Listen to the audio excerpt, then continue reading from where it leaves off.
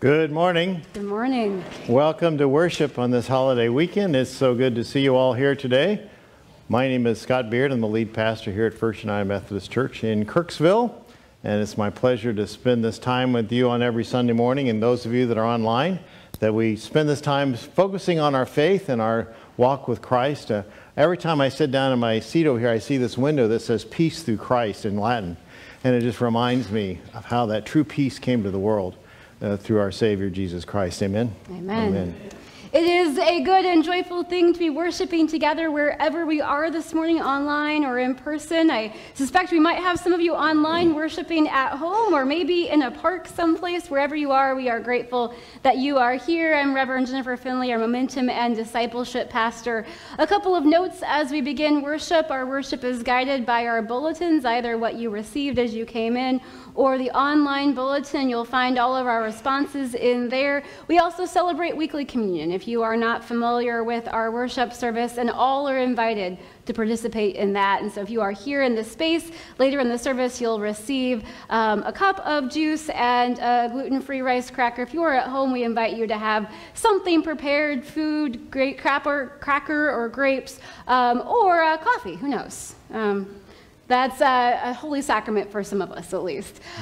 We also invite you to take a look at your bulletins, to take a look at the announcements and the ways in which you might want to be involved in the life of this community of faith. One big thing we have coming up, not this coming week, but the week after, is our mobile day camp for our elementary age kids, and we are incredibly excited that that is back with us after a few years absence. And so registration is still open for that. We have a great crew registered, but we'd love to have more. And so if you have kids that age, or you know of kids that age, or maybe your grandkids are visiting for that week, we would love to have them join us. You'll find registration info in your bulletin, your online bulletin. There's a link to register online, but if you need help with that process, because we know it can be a little tricky, feel free to give the office a call or stop by and we can help make sure we get you registered for that as well. And now, as we begin worship, Rick Fleschner has an announcement report from annual conference, which was a few weeks ago.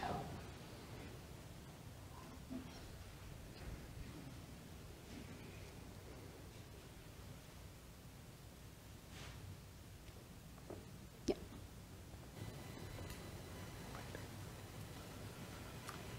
Well, good morning, church. I'm Rick Fleschner.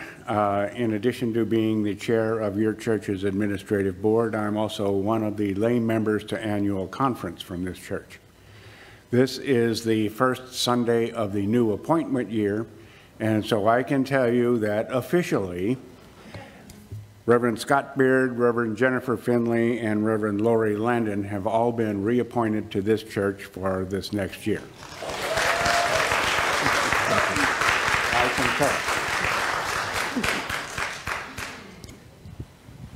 We live on multiple calendar cycles, and it seems like a strange time to be starting a new year, but it is a lovely, beautiful, wonderful time to be starting a new year with you. And we're so happy to be here. It's a real pleasure and an honor to serve in this church.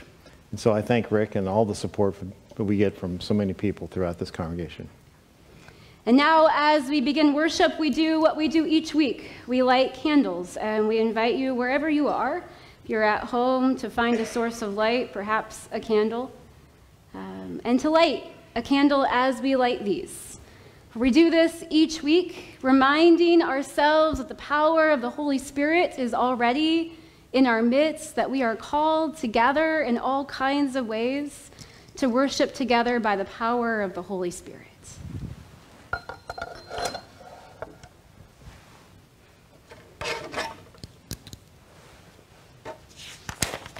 If you would take your bulletin or your online bulletin and stand if you would like here in the congregation or at home, we'll read together the call to worship responsively. Wherever we have been this week, we are welcomed here. As we worship, we gather to see the face of God. We gather in hope and courage. We gather to see the face of God. We gather to hear stories of faith. We gather to see the face of God. Come, let us listen to stories of hope and courage. Come, let us see the face of God in each other. Come, let us worship together. If you remain standing and take your red hymnals, turn to number 117 or your online bulletin. Let's sing together, O God, our help in ages past.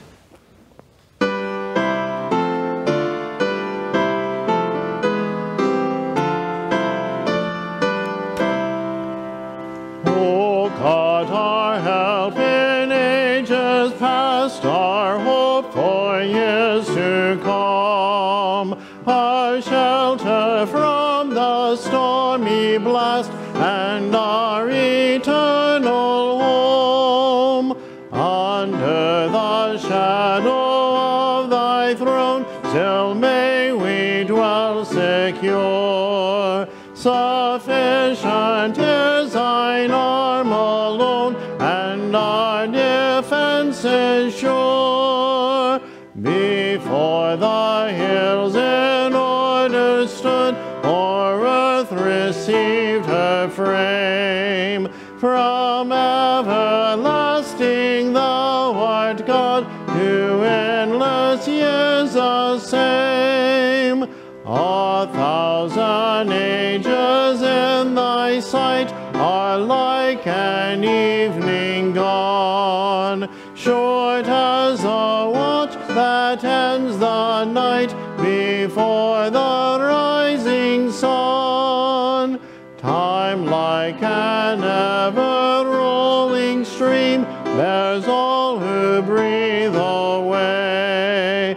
They fly forgotten as a dream dies at the opening day. O God, our help in ages past, our hope for years to come. Be thou our guide while life shall last, and our eternal home. I invite you to remain standing as we join together in our affirmation of faith, joining our voices across time and space. We believe in God, creator of the world and all people, and in Jesus Christ incarnate among us, who died and rose again, and in the Holy Spirit present with us to guide, strengthen, and comfort. We rejoice in every sign of God's kingdom, in the upholding of human dignity and community, in every expression of love, justice, and reconciliation. Through the presence of the risen Christ and the power of the Holy Spirit, we commit ourselves to the ways of Christ, to take up the cross, to seek abundant life for all humanity, to struggle for peace with justice and freedom, to risk ourselves in faith, hope, and love, praying that God's kingdom may come. Amen. You may be seated if you are standing.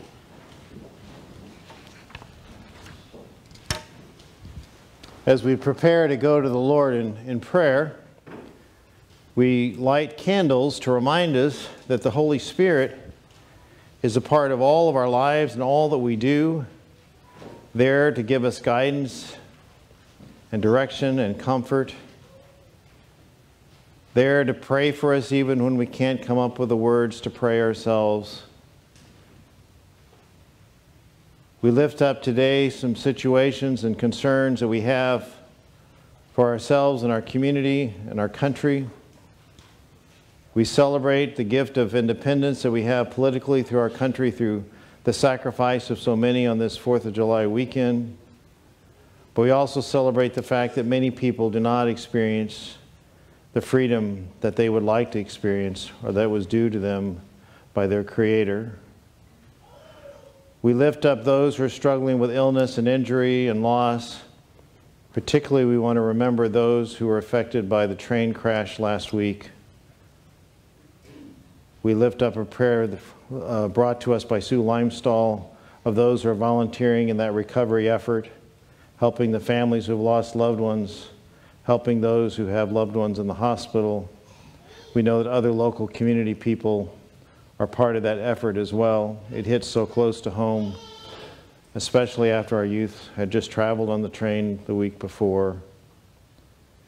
We remember those who are struggling with decisions made by the Supreme Court and the government We know that these things are challenging and difficult and oftentimes difficult to understand. We pray for those who are affected by so many different things in our society, illness and injury, loss. We lift up Patty Harlow to you as she struggles with ALS. We know there are many others in our community that are struggling with other illnesses and other diseases, other problems in their lives, some of them physical and some of them spiritual and emotional. And we lift up our own lives to you, Lord, because we know that God wants the best for us.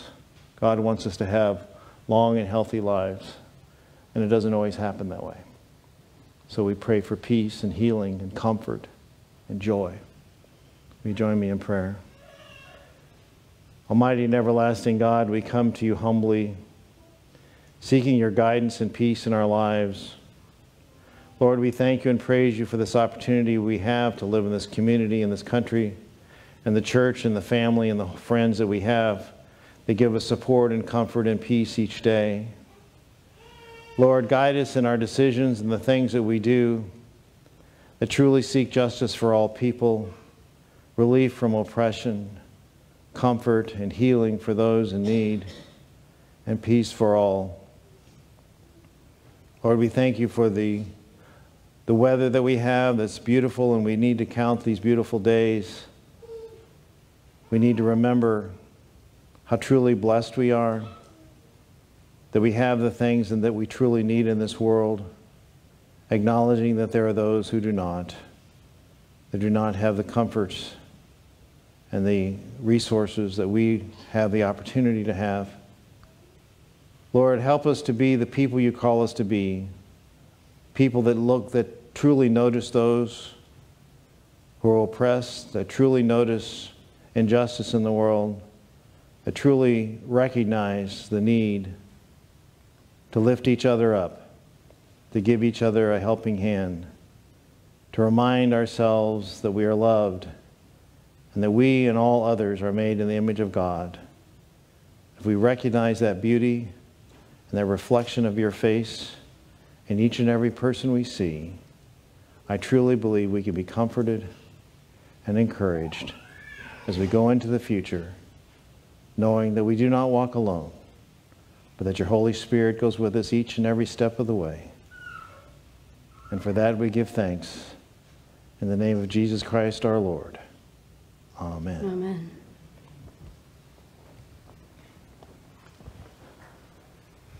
We're going to continue in worship with a prayer.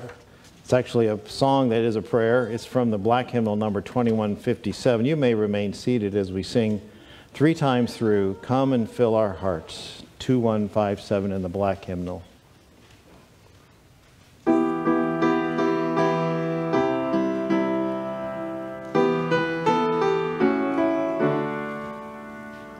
Come and fill our hearts with your peace. You alone, O Lord, are holy. Come and fill our hearts with your peace. Alleluia. Come and fill our hearts with your peace. You alone, O Lord, are holy. Come and fill our hearts with your peace. Alleluia. Come and fill our hearts with your peace. You alone, O Lord, are holy. Come and fill our hearts with your peace. Alleluia.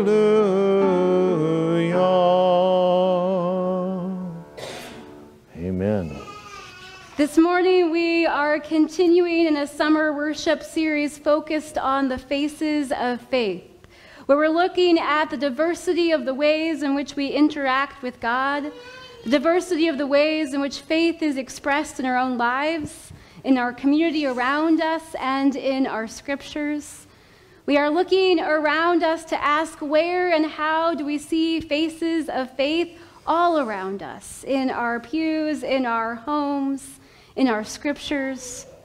Last week we heard from 2 weeks ago, we heard the story of Juneteenth and those modern day faces of faith. And last week we heard from our youth as they shared from their journey to Boston, where they saw the face of God in others. And this week we are returning to the faces of faith we find in some of our lesser known scripture stories. And this week we find ourselves in the book of Numbers. Now I'll confess that even your pastors, your clergy, probably are some of the ones, along with you guys, that skip over that part of the Hebrew scriptures, that part of the Old Testament, for it begins with a census of the Hebrew people. That's where the name Numbers comes from in the English. However, the Hebrew title for this book and the first word of the book itself actually can be translated as wilderness. For it's the stories of the wilderness times of the Hebrew people, stories from their time in the wilderness between their passage through the Red Sea and their exodus out of Egypt and their entry into the Promised Land. It's some 40 years. It's plenty of time for generations to have passed. It's stories of these people building their nomadic community life together, stories of their successes and their failures, their rebellion against God and their return to God, their lack of trust in God's provision and their returning to trust in God. It's a story of people on the move. And within it, embedded in it, are some absolutely beautiful individuals and stories that we often miss as we skip over Numbers. And so today, we invite you to hear the scripture and invite you to wonder how it might reveal faces of faith to us today. The scripture lesson comes from the book of Numbers, chapter 27, starting with verse 1. Then the daughters of Zelophehad came forward. Zelophehad was son of Hepher, son of Gilead, son of Machar, son of Manasseh, and the clans of Manasseh, son of Joseph. The names of his daughters were Mahlah, Noah, Hoglah, Milcah, and Tirzah. They stood before Moses, Eleazar the priest, the leaders, and all the congregation at the entrance of the tent of meeting, saying, Our father died in the wilderness. He was not among the congregation of those who gathered themselves against the Lord in the congregation of Korah, but died for his own sin, and he had no sons. Why should the name of our father be taken from this clan, because he had no son? Give to us a possession among our father's brothers. Moses brought their case before the Lord. And the Lord spoke to Moses, saying, The daughters of Zelophehad are right in what they are saying. You shall indeed let them possess an inheritance among their father's brothers, and pass the inheritance of their fathers on to them. You shall also speak to the Israelites, saying, If a man dies and has no son, then you shall pass his inheritance on to his daughter. If he has no daughter, then you shall give his inheritance to his brothers. And if he has no brothers, then you shall give his inheritance to his father's brothers. And if his father has no brothers, then you shall give his inheritance to the nearest kinsman of his clan, and he shall possess it. It shall be for the Israelites a statute and ordinance, as the Lord commanded Moses. Holy wisdom, holy word. Thanks be to God. Amen. 5 young women stand together. We know their names. We don't often know their names in Scripture. We know these names, and even though they're hard to pronounce, I think it's important to say them. Mahlah and My apologies to the Hebrew scholars that might be here today. We thumb wrestled to see who was going to read that scripture, right? But we know their names: Mahlah, Noah, Hoglah, Milcah, and Tirzah. They stand in front of their gathered community as the roll of those living in the community had just in the chapter before been read again as a new census had just been taken. Their father had died as part of the generation that passed away in the wilderness, and they had no brothers. They stand at the entrance to the tent of meeting. In other words, at the entrance to the place of worship, the center of community life. They stand in front of Moses and the chief priests of their community. They stand in a space that was most often dominated by male voices. They stand as women With men looking at them, they stand as women in a patriarchal inheritance system, and they made a bold request. Why should our father's name be withdrawn from the midst of his clan because he had no son? Give us a holding in the midst of our father's brothers. And I wonder if their voices trembled. I wonder if their hands shook or if they held hands. We don't know. I wonder if they looked at each other or straight ahead or into the eyes of the gathered community or into the eyes of Moses. Now, with our modern ears, we might simply hear this as a request for their inheritance, much like we might do in some type of legal proceeding today as a family distributes wealth after a death. But as one writer I read this week has written, this wasn't a legal proceeding, but an impassioned plea for justice. You see, these 5 women were making a bold request. First, that their father's name not be lost to the generations. I think many of us can understand that desire. They were also requesting that they themselves be included in the inheritance of the land.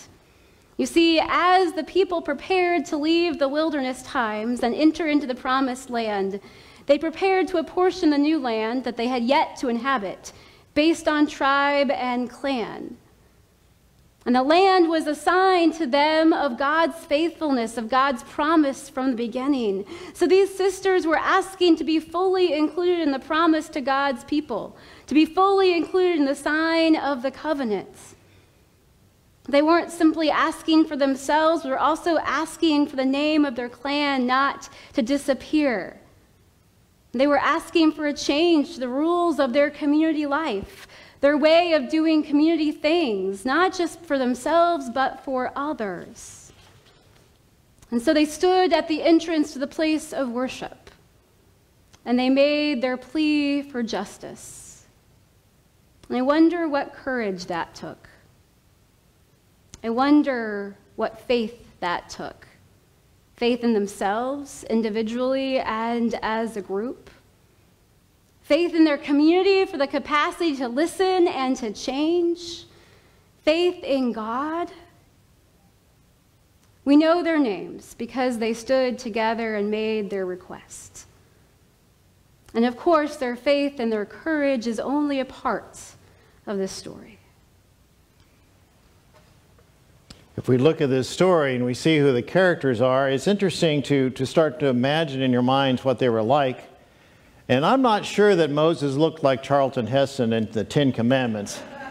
I don't think that actually fits, but it's easy to go there, right? Because we're so influenced by popular culture. We get this idea of what Moses must have been like. And sometimes it's easy to get the Old Testament characters mixed up with each other. It's easy to get the details of their lives kind of converged together. But you know, this is the story of Moses, who was really a reluctant leader, right? Moses was not one that wanted to step out and be in charge of all these things. Moses was called by God. This is the same Moses we remember as a baby, who there had been an edict from the Pharaoh that all the babies of the Jewish people were to be killed. And remember, Moses' mother puts Moses in a basket and sets him adrift in the stream near where the Pharaoh's daughter is bathing. And he's rescued. And he's raised as an adopted son of Egypt and comes into quite a lot of influence in Egypt. Here, he's a Jewish baby raised in the Pharaoh's house. We know when we remember the story about how Moses saw the beating of a Jewish slave, and he gets so angry and incensed he kills the slave master and hides the body. And then he has to run for his life. And then we see the story about how Moses has become a shepherd for his father-in-law Jethro's sheep. And Moses is content to live a quiet life as a shepherd. And yet God appears to him in the burning bush and says, Moses, take off your sandals because you're walking on holy ground. And then God tells Moses of his call to lead the people out of captivity in Egypt. Not probably on Moses' life plan. Probably not. But it was God's plan for Moses.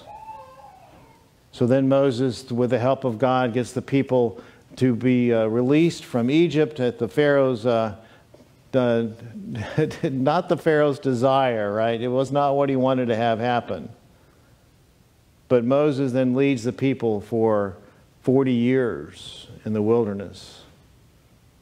Moses looks like a Charlton Heston hero, and yet he said he couldn't even speak to the people. And God said, well, your brother Aaron's going along and he speaks very well, so we'll have Aaron speak for you. But you're my guy. You're the one. In fact, Moses is so integral to this that when God gave Moses the commandments, we often refer to those commandments as Mosaic law, law that came from God through Moses to the people of Israel and to us. So why would the people of Israel get the opportunity to leave Egypt? Because God never forgot his people. But Moses didn't feel like he was up to this challenge. He didn't even know why they would listen to him. Why would they even pay any attention to this person that they saw as an Egyptian, even though he had been raised by his mother in the Pharaoh's daughter's house?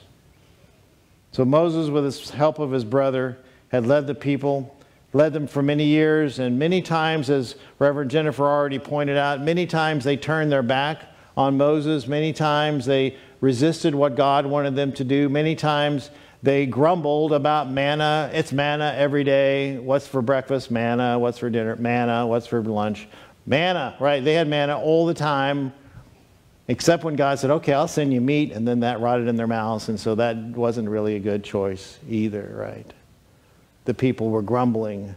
Not that we ever grumble, but we might do that same thing, right, when God's giving us good gifts. But it was during that period of time, during that wandering in the wilderness, that the people, became a nation. And the tribes started delineating themselves, and the clans became more defined. And that's where we're seeing this story today, where they're taking the second census of the people, because this has been many years. And the tribes have grown, and there are many people involved with this. So in today's story, when the daughters of Zelophehad, aren't you glad you're not the liturgist today? She made me read it. I don't know why. But the daughters of Zelophehad knew that this wasn't right. They knew they couldn't stand by and allow their father's name to go away because they could not inherit the land. Why should the name of our father be taken away from his clan? Because he had no son. Why should that happen? You know, the law provided guidance on the inheritance of land. You know, it went to the oldest son, and then there was a sequence of people after that as is modified later. But if there are no sons, then do the daughters of the family count for nothing? Should they not be considered?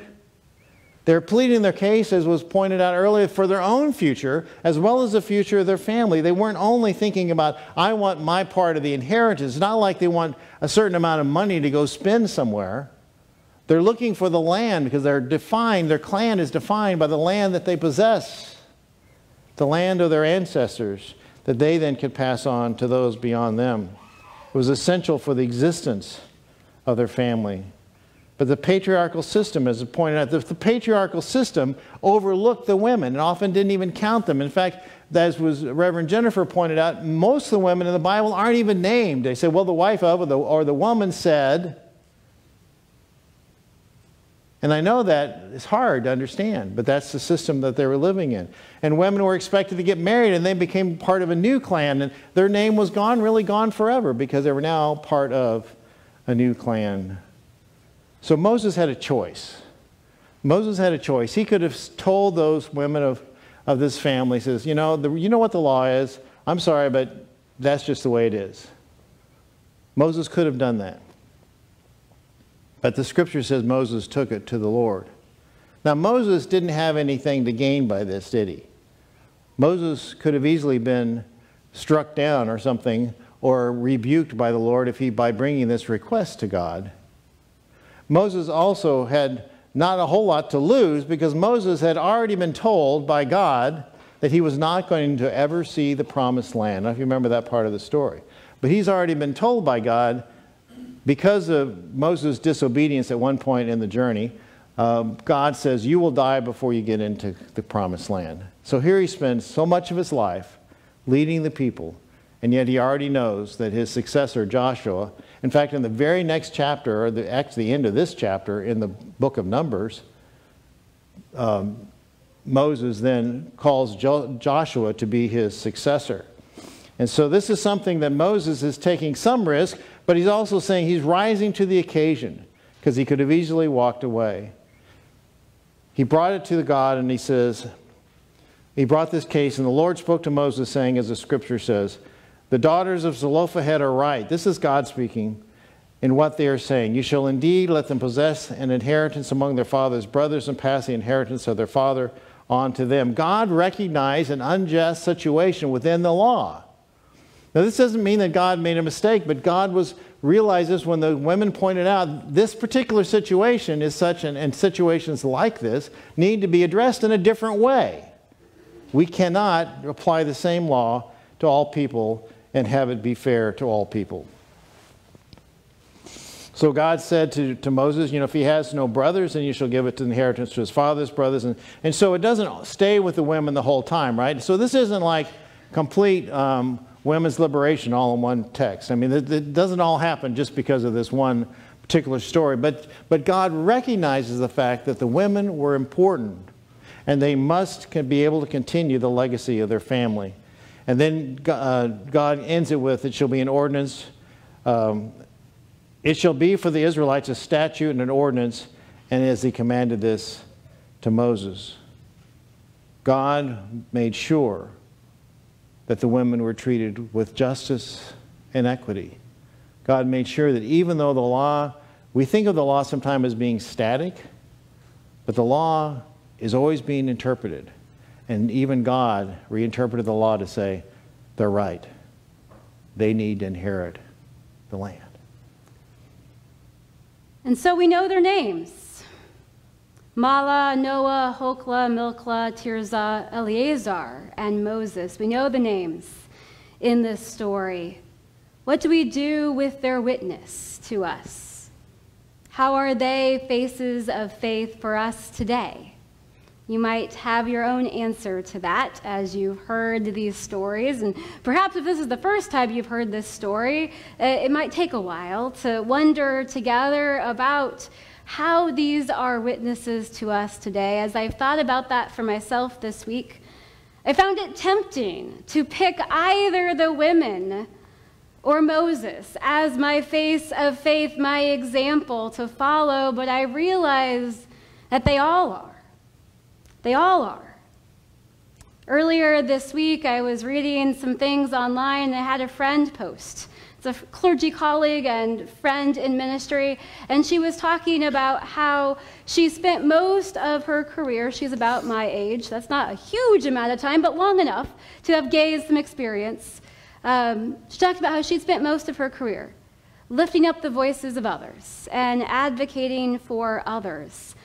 And that's good and holy work. And then she also mentioned that somehow that had also blinded her to the fact that she herself was sometimes the recipient of unjust systems, and that she hadn't really ever included herself in a space to speak up for herself. And she was speaking particularly about the role of being a female clergy person and the ways in which that sometimes that put her in unjust positions, and also how it often put her in positions to listen and amplify the voices of others. And as I read that story and I heard it in conversation with this story and with my own stories, I realized there's a temptation to say, either we're speaking up for injustice on our own behalf, or we're listening to the stories of others. But what if these are examples of faith for all of us? What if we can hold these two things together? Speaking up for ourselves when we recognize that we are impacted by unjust systems of oppression. And also recognizing that most of us are also part of systems that oppress others. What if we can hold those two things together? That role of advocating for ourselves and also doing what Moses did, letting go of his grasp on power, letting go of the need to have it all figured out, letting go of the need to have the voice that resounds, or the image of being in control, setting that aside to bring and amplify the voices of others and their needs. Faces of faith. I kept thinking I had to choose, but I wonder if it's both and. When I consider this topic of faces of faith, certainly you can see it in Moses, right? That Moses did not feel adequate to do the job he was called to do. And yet he did. He responded to God's command. And in many cases, he pled the case of the people of Israel. When God was ready to smite them all, he said, no, give me another chance, and I will help them. So Moses certainly was a face of faith, and the daughter of Zelophehad, I mean, they had to look out not only for themselves, but for all of their clan and all of their tribe. They were standing up for what was right. And I see the faces of faith in each of you. I see the faces of faith of people who want the right thing to be done, who want justice in this world, who want to stand up for those who are oppressed, who realize we cannot have society that treats people differently based on their gender or their race or their social economic condition. And you can name any oppressed group you want to, and you know that we have to stand up for them. Amen. As Christians, we don't have a choice but to stand up for those who are least, those who have the least amount of power, those who cannot get through this life without people around them, gathering around them and giving them support. So I see the face of faith in each of you. I see Christ shining through you. I see that you can make a difference in your community and ultimately for the transformation of the world, which is our mission. That we are to make disciples of Jesus Christ for the transformation of the world, that others will see that each and every person is made in the image of God, that each and every one of us have sacred worth, that each and every one of us, no matter, should be treated with equity. I remember in my lifetime that much of this has changed. It wasn't that many years ago when women couldn't vote or couldn't get a charge card. And some of you experienced some of these things in your life. And you know it has to change. It has to be treated in such a way that we respect one another as God-given people. That we stand up and become that face of faith for the world. That others will know that we care and we love for each other. We try and love each other the way Christ loved us. And I think that's the goal. That's what it means for Christian perfection. Is that we respond to one another the way Christ does, showing love and grace and respect. And I think the Holy Communion table is one of the best examples we have of this. Because everyone is invited to this Holy Communion. Everyone is invited to the sacred moment with Christ.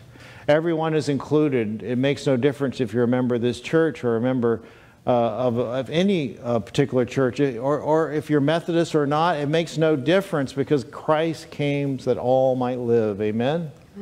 Christ came that all might have life abundantly. Christ came that all might experience God's love through His Son, Jesus Christ. And as we prepare to come forward, we know that we haven't always lived up to the way that God would have us to live, that we haven't always sought justice and peace and reconciliation. And so we have a prayer of confession that helps focus our minds on this. And you'll find this on the screen or in your bulletin or online bulletin. Let's read this together. O Lord, speak to our hearts that we may see and acknowledge our own needs. Open our eyes that we may see the needs of others. Open our ears that we may hear their cries. Let us not be afraid to defend the weak because of the anger of the strong, nor afraid to defend the poor because of the anger of the rich. Open our hearts to where love and hope and faith are needed, that we may do the work of peace and justice in your name. Amen. And amen. And as we have asked God for help, we can also, as forgiven and reconciled folks who are going on to perfection, we can indeed greet each other with the peace of Christ. And we invite you to do that, either in the comments or here in the space to show signs of peace to each other. The peace of Christ be with you. And also with you. Peace of Christ be with you.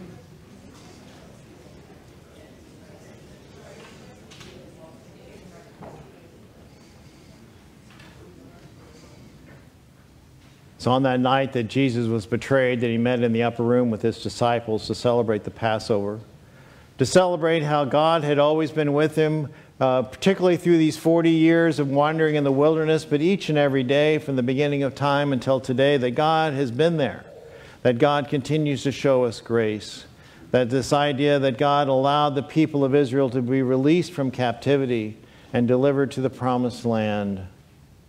So it was during that Passover celebration that Jesus took off his outer garment, he got down and he washed the feet of his disciples to show them how much he loved them and to also show them what it meant to be a servant leader. To lead, you must be willing to serve. As Moses was called to lead the people, he had to humble himself to be the servant of God, to do the things that God would have him to do. And Jesus also said, I give you a new commandment.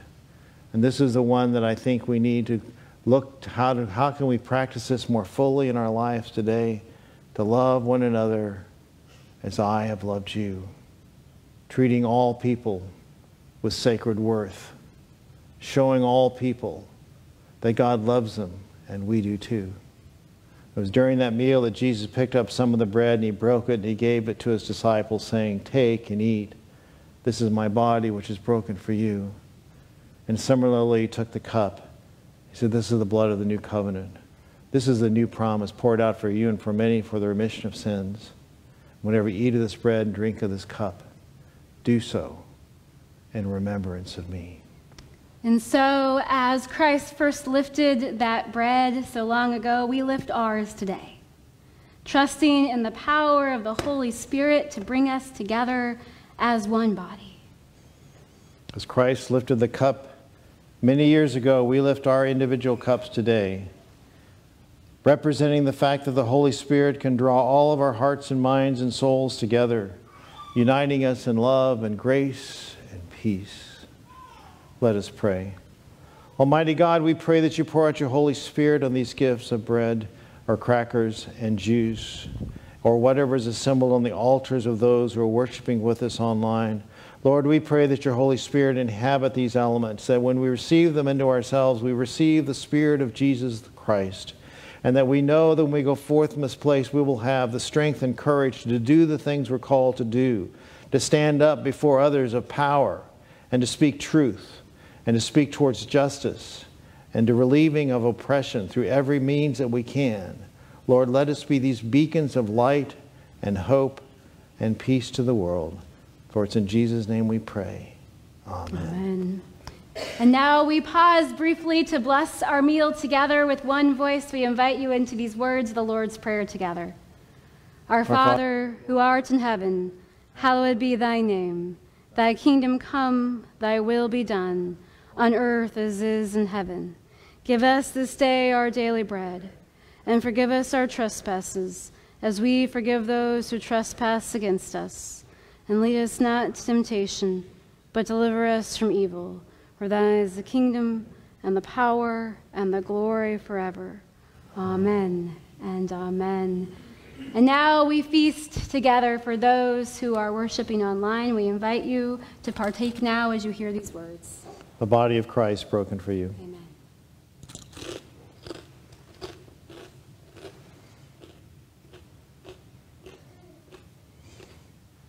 Blood of Christ shed for you.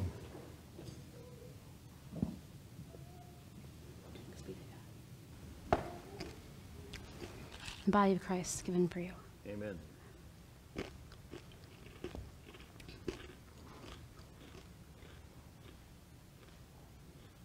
And the blood of Christ shed for you. Praise God.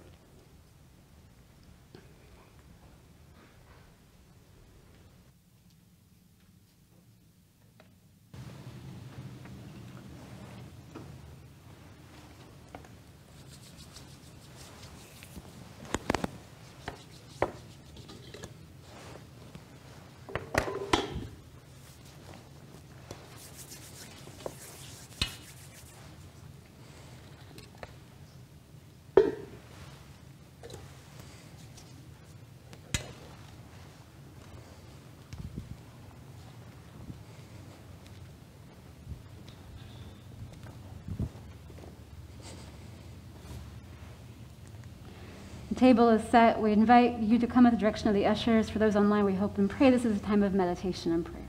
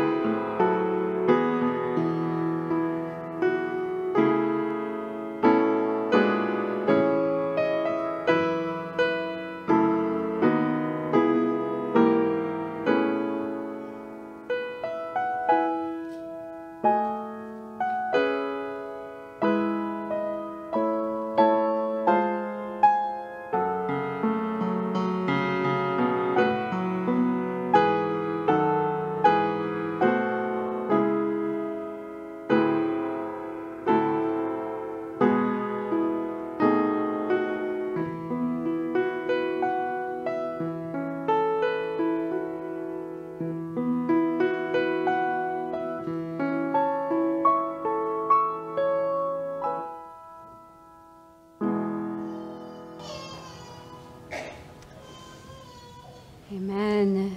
As we return and prepare to conclude worship with singing and dispersing once again, we invite you into this prayer of thanks.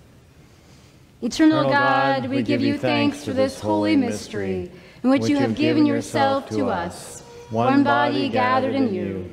Grant that we may go into our days in the strength of your Spirit to give ourselves for others. In the name of Jesus Christ our Lord. Amen.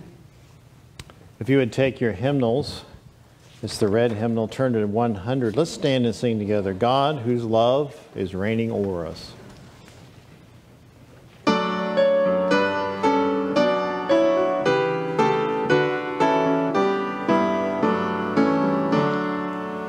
God, whose love is reigning o'er us, source of all the ending true. Hear the universal chorus, raise in joyful praise to you. Alleluia, alleluia, worship ancient, worship new. Word of God from nature bringing, springtime green and autumn gold. Mountain streams like children singing, ocean waves like thunderbolt. Alleluia, alleluia, as creation's tale is told.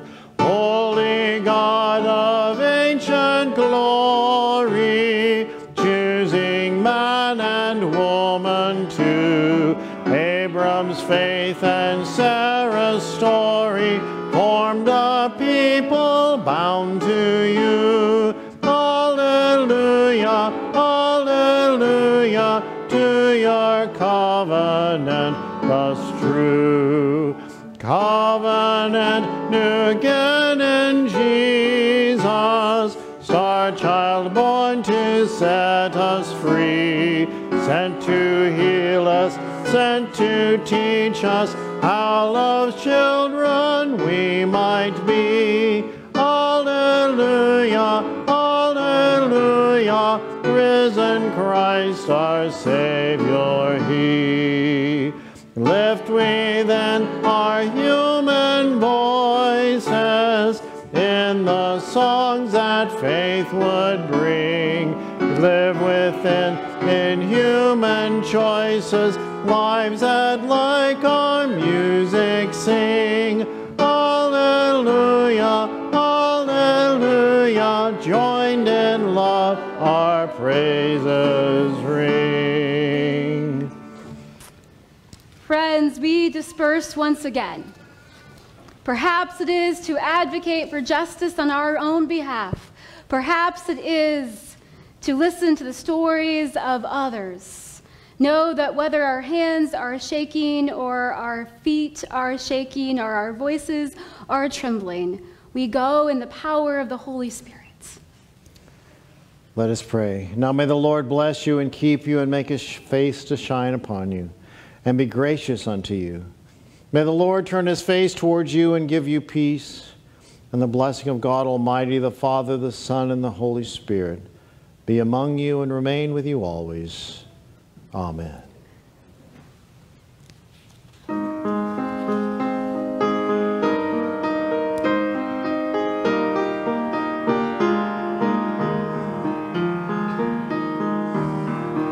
We are standing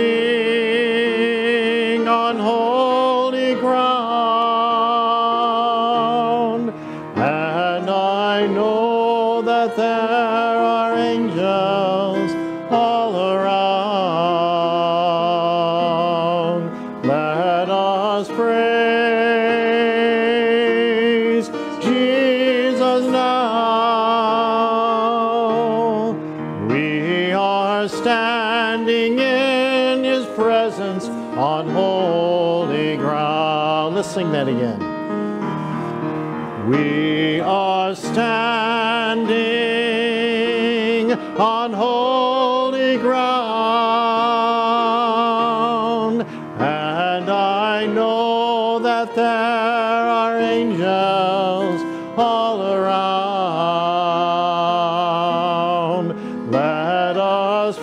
Amen.